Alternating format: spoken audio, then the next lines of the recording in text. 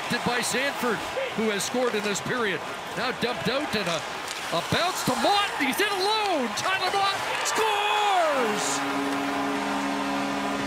Tyler Motte hits the daily double, and Vancouver has the lead. What a game for Tyler Motte.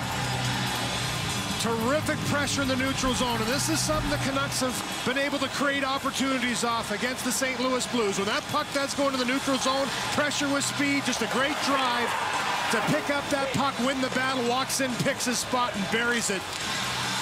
Excellent effort by Tyler Motte right there, stays with it, gets his head up, finds that shot, and puts it off the bar to give his team a 1-goal lead. What a second period for the Vancouver Canucks. Down by 2, and they come storming back and now have the lead.